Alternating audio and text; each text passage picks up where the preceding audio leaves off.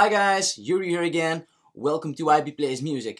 Today I'm going to show you what a capo is, or a capo daster, and why we use it, and how we use it on our guitar. Now, I gotta say first that there are multiple kinds of capos, but they all do the same thing. I have a lot of different ones. For example, right here, I have 5 different ones, I believe. But that's because certain guitars have different aspects to them. For example, some guitars have small arms. Other guitars, like classical guitars, have wider arms. Some arms are not entirely flat, others are. So they need different kinds of capos for those specific guitars, let's say. So that's why I have different ones for different guitars that I own as well. But what do capos do? Simply said, you have the bridge right here at the head of your guitar. It's actually moving that bridge on the arm. So it raises the pitch of your strings, because our bridge is not physically movable. So let's say I want to raise the pitch of my strings by 3 half notes, which is 3 frets. So I'm gonna put it on the 3rd fret, which is 1, 2, 3. Where do I put the capo?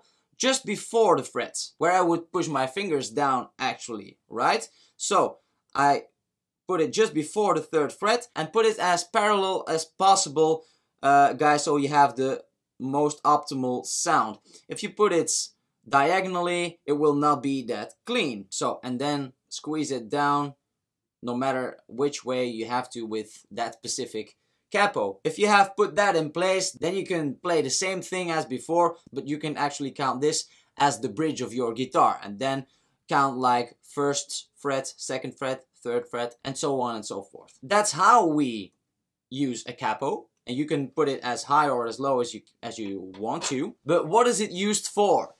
Now, most of the times it's used to transpose songs. So if there's a song you want to play, but it is too low, for example, or it is too high, you can actually transpose it by putting a capo on your arm. If it's too low, it's easy to just raise the pitch until it's fitting for your voice, for example, if you want to sing with it.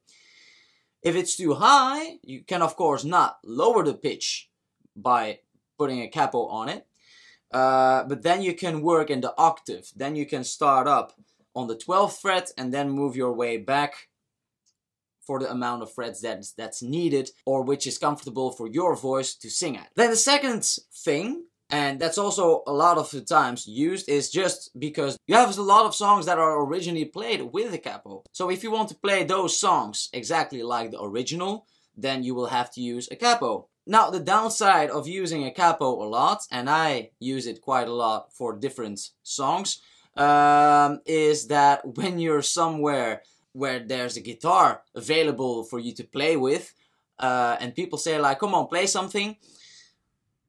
If you don't have a capo, your options are limited, of course, because you're used to playing with a capo that often. So it's not bad to be able to play without a capo either, but I mean, it's a handy tool either way, right? So that's basically what a capo does. If you have other questions about using a capo, then definitely let me know in the comment section below. I hope you enjoyed this video and learned something again today, guys. Don't forget to subscribe, like, and share the video. Also, don't forget to check out my other tutorials. I have reaction videos and music videos for you guys to check out. So thank you very much, and see you guys next time. Bye.